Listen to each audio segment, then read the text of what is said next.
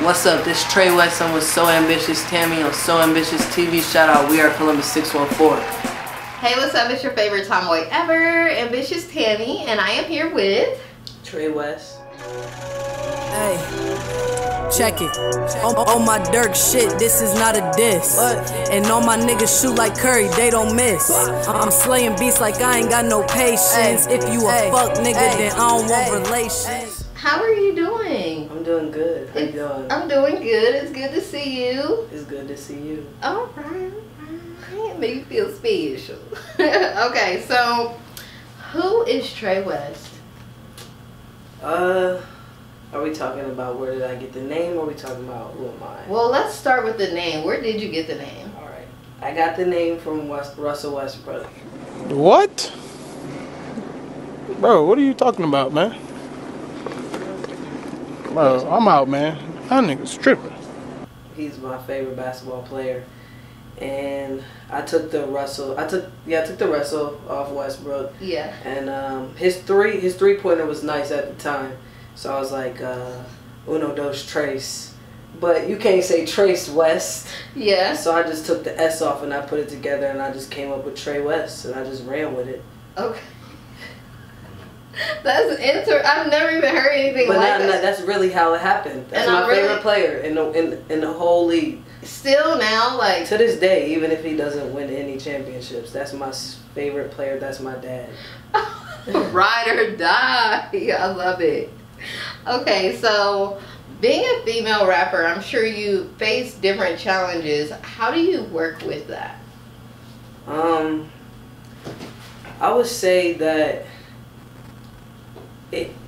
it kind of makes me work harder because it's like they underestimate me. Yeah. They underestimate what I say in my raps, or a lot of people say what I do. I don't rap what I do, like, so it just makes me rap harder and show them that me being a female don't really have anything to do with rapping. Exactly. Like what you're saying and what I'm saying is no different than what you're saying. Right. So do you feel like there are advantages to being a female rapper, or more so disadvantages?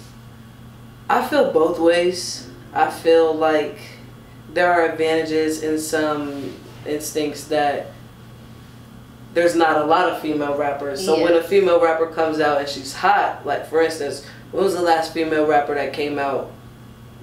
Young and May. But who was before that? How long did it take before that?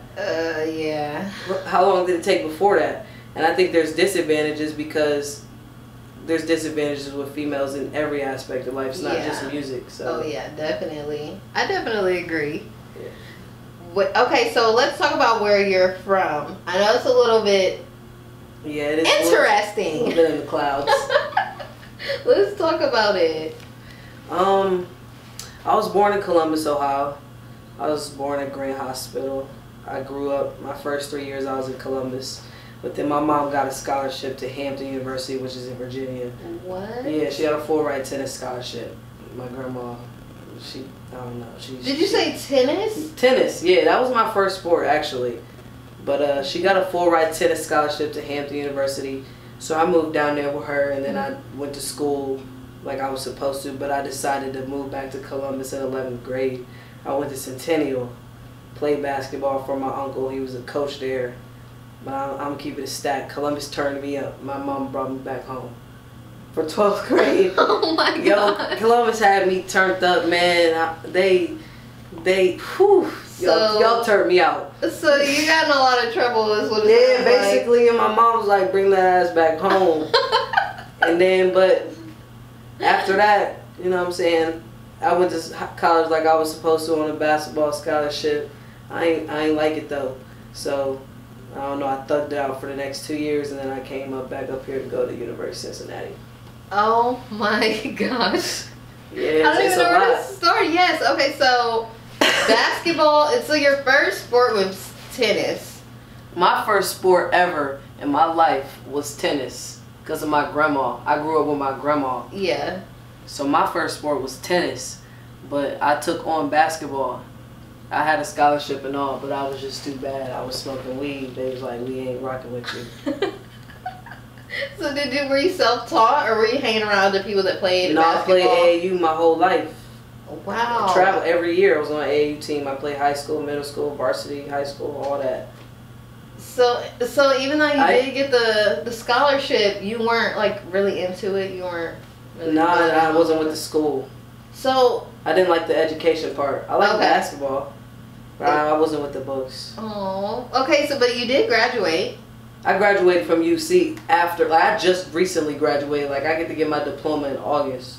What? What was your major? Electronic media technology. So it'd be an associate of applied science. Oh wow. Yeah. That sounds difficult. Was it? It was a long journey. Yeah. Okay. So what do you plan on doing with your degree? Are you still gonna do anything with it, or did you kind of get it just to have it? I got it. To be honest, I got it because my grandma pressed it out.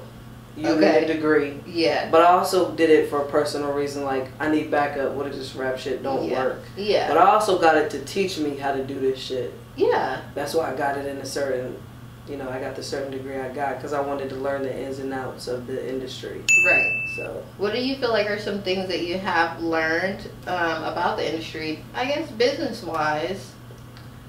Business-wise? I've learned a lot of things, when it comes down to really like doing business, like professionalism, resumes, just networking, having your stuff together when it comes to videos, aesthetics, when it comes to photos. You gotta know your eye adept, you gotta know your whatever the word is, middle ground. You gotta know all that. Web design, you gotta code. It's a lot, but I figured it out. Yeah. I did it. Would you say that there's technically a science to it? Or is it just something that you have to be educated on in order to be...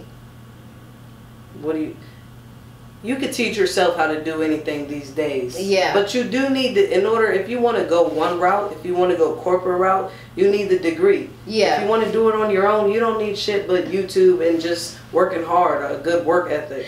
Okay, so what about your style? It's different. You have a vest on. Do you wear it every day? Like, how does this work? I do wear it. Sometimes I wake up and I put it on. Why? Because I like it. I like it, and I'm different. Yeah. I mean, it looks like it's my best friend tell me I get dressed in the dark, but it works. Do you really? I don't, but she says that's what it looks like. Oh, wow. Okay. But I don't know. I like to wear what I wanted to bulletproof. I don't know, because I feel that was just on basically I got from 50 Cent, A lot of my songs had like a 50 Cent in the beginning, like 655. I say in the movie where he's like, Get Rich or Die Trying, he's like, fuck it, I think I should rob all these niggas. Yeah. 655, the video I dropped. The first line is, fuck it, I think I should rob all these niggas. What's he do? He comes out on stage on a bulletproof. Yeah. A lot of niggas hate me, is what I'm saying. So I need to stay protected. Because So, a lot of niggas hate me. So it's really to make a statement. It's to make a statement, yeah, like, basically, that's how I feel. What female artists you seen with a bulletproof on? Definitely caught my eye, because I haven't. It's not something that you see. It is something that you more so would see. With a man, or right. A With a man. So does people look at me funny, but Oh. people also are like, where'd you get that from? Or how did you get that? Or this old lady about 60 asked me, talking about where'd you get that from? I'm a Lyft driver, I want one. It made sense though, random people getting in your car, but other people looking at me like I'm gonna rob the place. Oh my goodness. But I don't care though, because I'll wear it wherever. So let's talk about your label. You have your own label. Yeah, it's called 330 Entertainment, Right Way Entertainment. I got the name Right Way because you do things the right way. Yes. Only I spelled it differently, dedicated to my great grandma, because her name is spelled right with a W, WRIGHT. Yeah. So I made it Right Way. Then I added the numbers because the place where she grew up, was 330. So I put 330 ENT, which is why I just named that song that I just dropped. 330, 655. Those numbers all mean something. They just ain't random numbers. Right. That's basically a label, and it was founded in Wellsville, Ohio, because that's where she's from. It's a small town, so not a lot of people even heard of that town. Oh, wow. But it just has a lot of significance to me. That's why it means so much to me. Yeah. So with your label, would you like to be able to sign artists? Yeah, I'm looking to sign 2 artists right now. Like I got a fund set up, and I'm looking to sign 2 artists because at the end of the day, I need to be the boss. Right.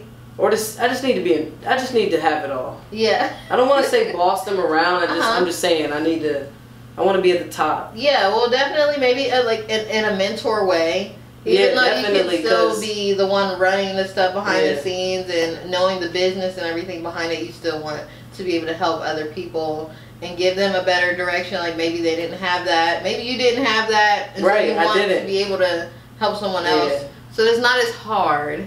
It's really nice when you have somebody that knows. That's what I'm saying. I'm not trying to be greedy. Exactly. So share the knowledge, share the wealth. I don't know about the wealth. But we gonna get I don't know if I want to share my money, but we can. You're right. We can help you acquire your own wealth. We can help you do that for sure. Do you have any upcoming projects?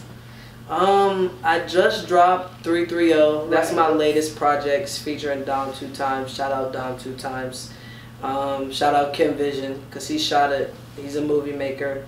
I got a mixtape coming out. It's gonna be called Westway. The date is just to be determined because it's gotta be perfect.